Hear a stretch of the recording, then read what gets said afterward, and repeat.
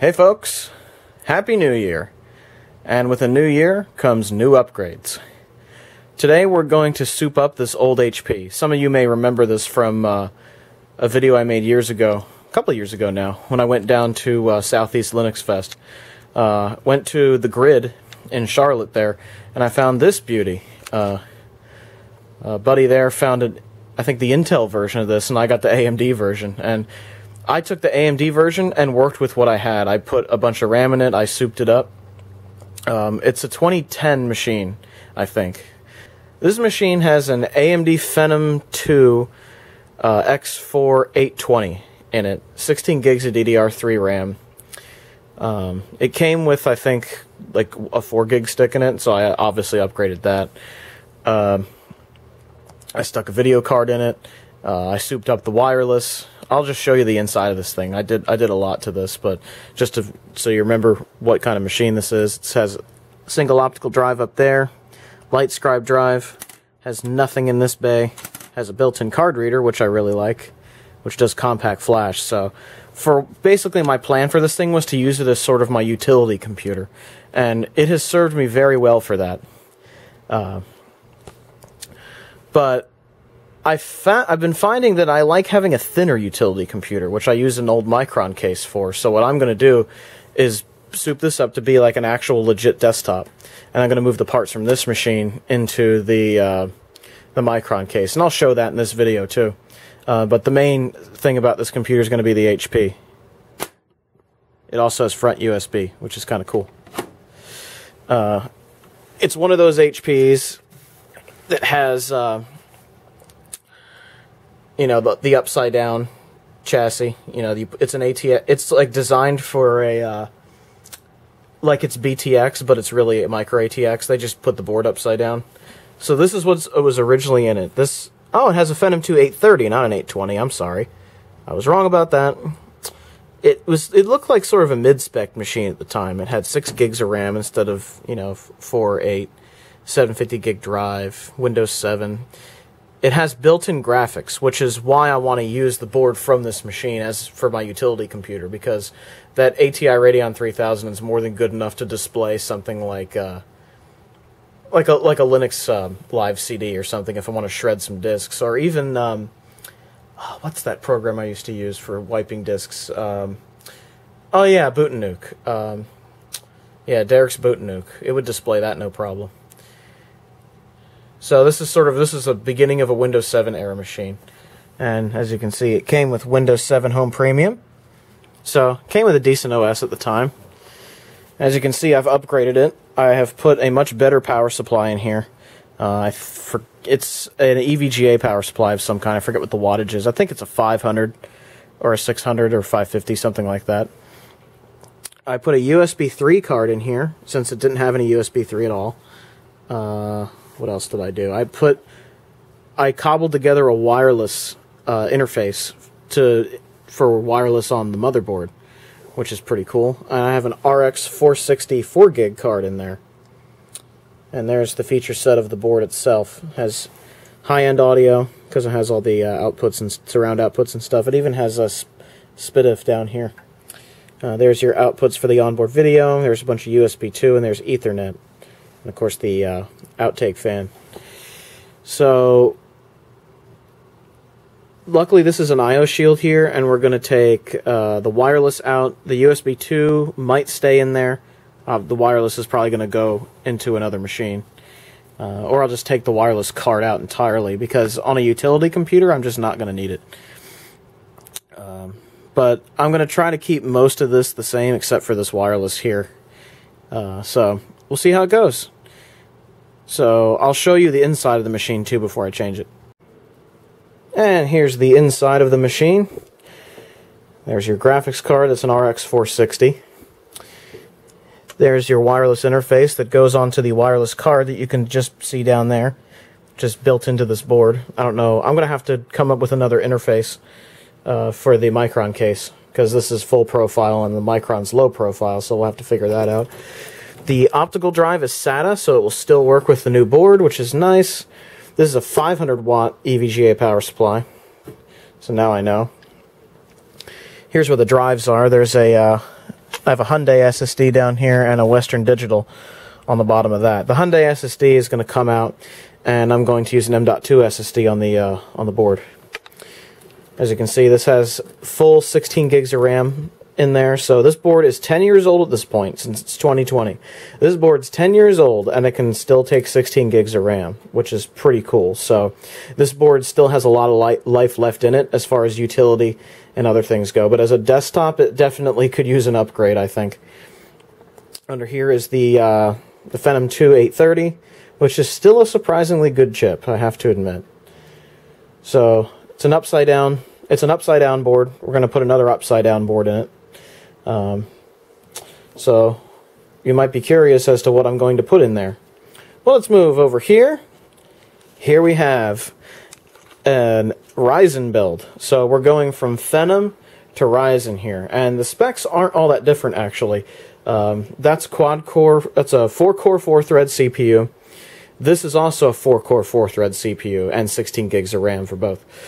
So the specs are remarkably similar, but the performance is going to go up just from doing that.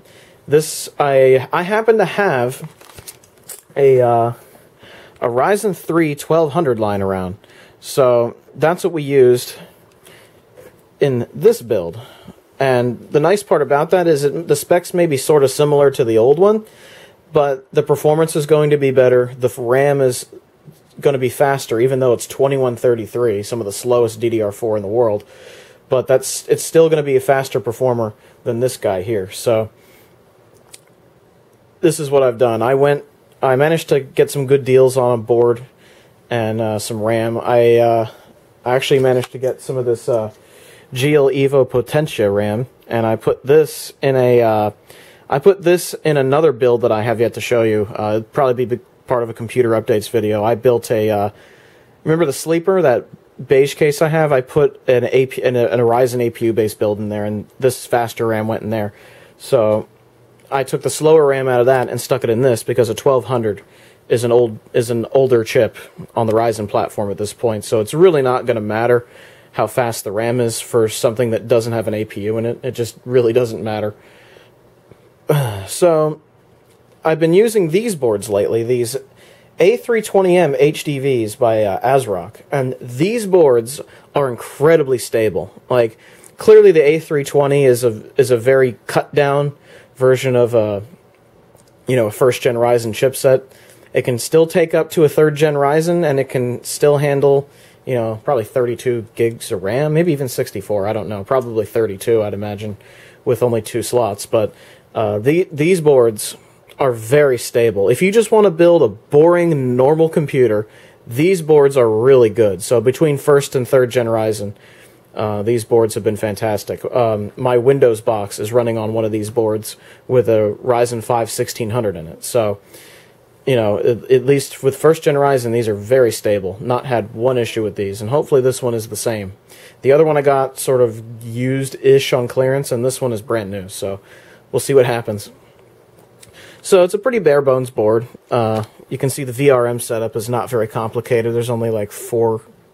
looks like it's either a 4-phase or a 6-phase. There's two up here, so it might be a 4x2 VRM design. I'm not really up to snuff on those as far as my knowledgeability, but that's what I think I'm looking at. I'm sure you'll correct me in the comments if I'm wrong about that. The I/O on the board's pretty decent.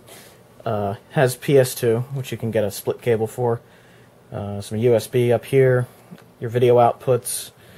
DVI, VGA, HDMI, and of course the HDMI is sideways for whatever reason. You got some USB 3 on there, you got gigabit Ethernet, and you got pretty basic audio. But the Elna audio on these boards doesn't really have any noise to speak of. The sound is filtered very well out of these, and the DAC is excellent. It's Realtek audio, so you know what you're going to get. It has an M.2 slot, which I've populated with a 128 gig Western Digital Green drive, which is really just a SanDisk SSD, really. Other than that, it's a pretty basic bare-bones motherboard, and that's pretty much what's coming out of this, except that has built-in wireless, which is pretty nice for the time. So I don't know how expensive of a machine this was when it was new, but it's getting a pretty basic board put in it. So that only makes sense to me in an OEM case like this, because essentially what we're building here is a sleeper. It looks like a boring computer from 10 years ago, and it's going to actually be a boring computer from 2020. So that's what we're going to be dealing with. So I'm going to shuffle these parts around, and I'll show you the finished product. Okay, I'm mostly through putting the new board in. I had a few hurdles. This screw hole down here, there's nothing below it. That's screw holes instead. Stupid cable, get out of my way. Up there. So what I ended up doing is I got a bunch of these old school standoffs that you use for like 486s and AT cases, and I took one of these, I snipped that nub on the end off, and I inserted that through the holes that are still in newer motherboards, like right there. And now the board doesn't flex at all. So sometimes the old school methods really work well. So that made that fit in this case, which is good because I really like this case. It's got a nice drive cage and everything. As you can see, I pulled the SSD out and it's just left with a hard drive that's about as old as the original machine. It's a 2010 Western Digital Caviar Black. Still works. Still works. And yeah, there you go. Here's what the RX 460 looks like. It's one of the Gigabyte ones. It's a very nice machine. Or a very nice card, rather. Very nice machine, wow. So this card will go back in there, and we'll get 4 gigs out of the VRAM on that side. I'm definitely going to leave the USB card out, because it would just get in the way over there. So there's 6 USB on the side, and I've got some USB on the front, so I'm not worried about it. The card reader on the top of this is USB 2, and it only actually uses one of these cables. It's just a 5, it's like a 5 connector cable with one of the pins not even punched out.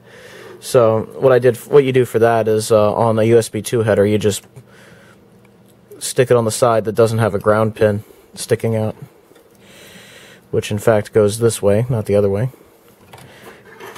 And those do fit. So the front panel connectors are standard, and they're just in like a USB header style. I think is a 10 pin. I'm not sure. I think that's a 10 pin. I don't have a PC speaker. I used to have a bag full of them, and I can't find them. So this build's going to have to go without a PC speaker until I get some more, which really isn't that big of a deal. I just like having the PC speaker there for like if the temperature gets high. I like to hear a buzz. So that's just sort of one of those things I like. I don't know if you call that a pet peeve when there isn't a PC speaker, but it makes me feel better. So, 16 gigs of RAM, Ryzen 3 1200, 128 gig SSD, 1 terabyte hard drive. This machine's probably going to be running Linux, as most of my machines do these days. And yeah, there you have it. I just wanted to show you guys what it looked like in this case before I stuck the video card and all the rest of the stuff in. So, yeah, back in a little. Here's what the build looks like with the video card in. It's just kind of a big honking thing there. And one thing I'm not crazy about as far as this case goes is that the graphics card fans are basically right up against the power supply, so the fans could fight each other a little bit, assuming that I don't know how fast this fan spins. Probably not very fast, considering it's a newer, more efficient power supply, but yeah, the fans could fight each other, but they kind of were anyway before. And if you were to use a graphics card that used a lot more power, that would be an issue. But thankfully, this is more of a lower-end card from 2017, so it should be completely fine. Like, for this card doesn't really get hot, so it just shouldn't be an issue. So now what we're going to do, I'm going to button this thing up, and we will give it a test and make sure it gets into the BIOS. And here's the final product. It looks very much the same as it did before. No real change until you look at the back. The I/O shield clearly doesn't match like it used to. It's your generic I/O shield. And I've got the, I just realized I have that stuck in the HDMI port, so I gotta fix that. Crap. Anyway, yeah, I mean, it doesn't look a whole lot different than it did when I just souped up the old hardware. So I think I simplified this stuff down here, which is good. So Only thing I gotta fix is that thing being stuck in the HDMI port, which really gets on my nerves. So, anyway, I gotta take all this crap out again and fix that. Then we will boot this thing up and just make sure it gets into the BIOS. As far as installing an OS, I'll stick Linux on here and call it a day. Nothing too exciting. But we will show that it gets into the BIOS and detects everything just fine and that it works. So, there you go. Okay, I went and found a TV. So let's see how this thing does. So this is the first boot. Let's see first if it lets off the magic smoke. Doesn't appear to. Let's do a first boot, shall we? Hey, look at that. I hear activity.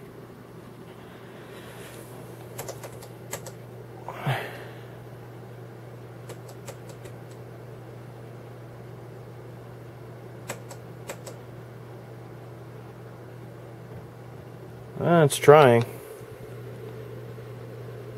Oh, there we go. Hey, it posts. This is another reason I like the PC speaker. Just hit and delete there on this keyboard. And here we go. Ryzen 3 1200, 16 gigs of RAM. The video on this TV is running off of the RX 460. We have a working board. Let's see if it detects the drive.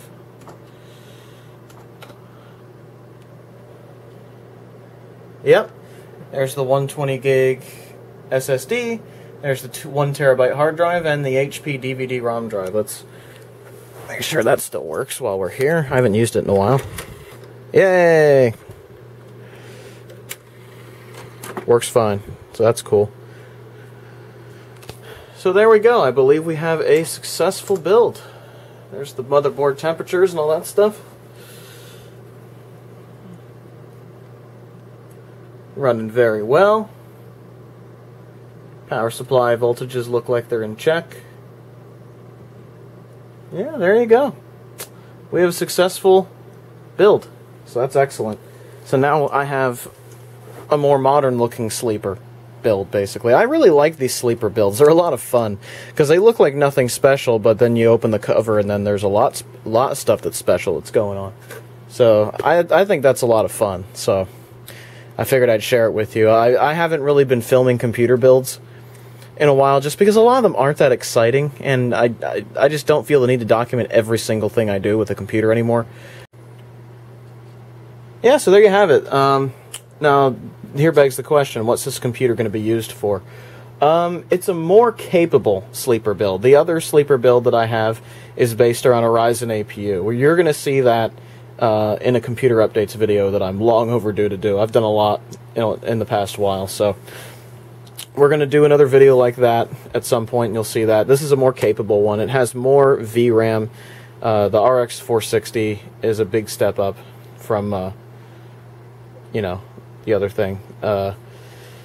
It's very capable desktop, essentially. You could play Forza Horizon 3 or 4 on a system like this without much of an issue.